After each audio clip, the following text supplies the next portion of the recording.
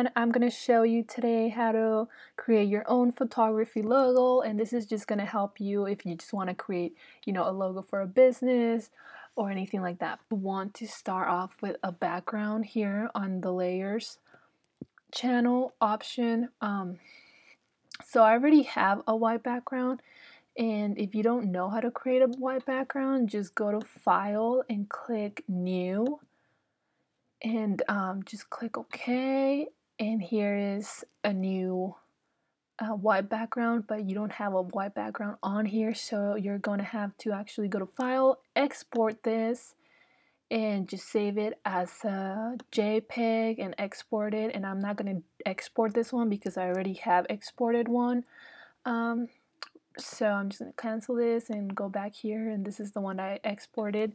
So now you're going to have to create a new pixel layer, and let's get started. So since I'm doing a photography logo, I'm going to just start using the fonts that Affinity Photo has to offer.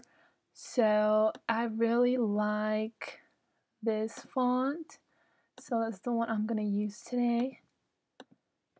And I'm just going to type my name out.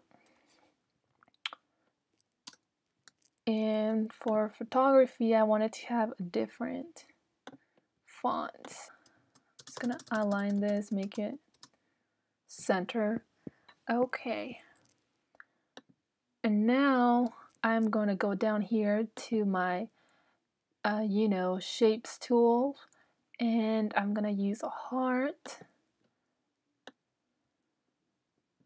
And I'm actually gonna color this, just a random color. The color of it doesn't really matter. So yeah. So I'm gonna go back to my text. I'm going to select it, and I want this to take up my whole space right here because I want this to be big. So just like that. So now I'm gonna bring in an image onto my logo right here. So I have this gold image. I'm just gonna Command C to copy it and Command V to paste it on here. So I want this image to actually go inside of my heart. And here's where it kind of gets tricky. You have to grab your image and make sure it covers the whole shape that you want it to cover. So you're gonna have to be here on your background. You have to be on your background layer on the image that you just put in. So click on it, make sure you click on mask layer, and now you're gonna grab your heart and you're actually going to grab it and drag it in here. So now you see my heart is now a beautiful golden color, so that's great. And okay, so I want to add a camera into my heart.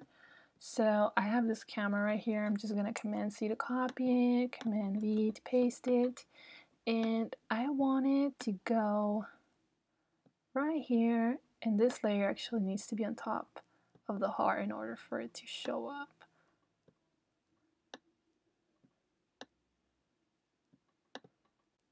So that looks great. Now that we're done with our design, what we want to do is deselect the background layer. We want to just get rid of that.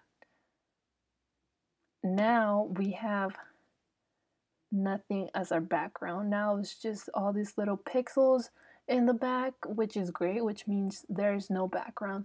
We can finally export this and save it to our computers, and we'll be able to use it whenever we would like. So let's go ahead and export this, and you have to export this as a PNG or else it's just not going to work properly. So just go ahead and export and call it whatever you want to call it. And I already exported this, by the way, so I'm just like not gonna do it again. So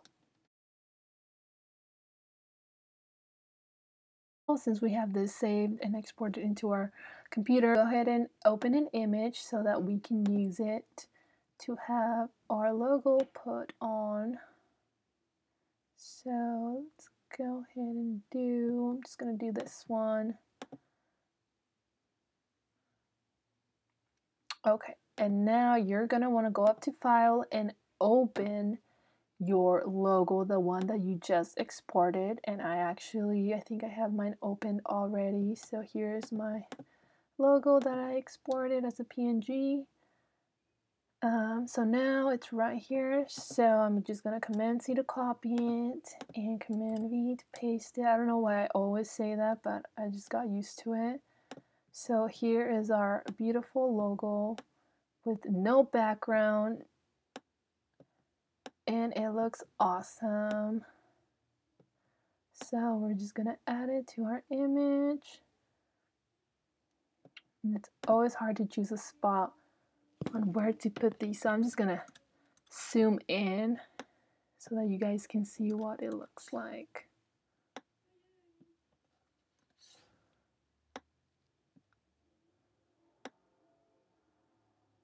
So that is that.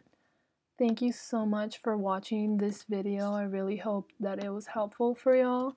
So I'll see y'all next time. Thank you.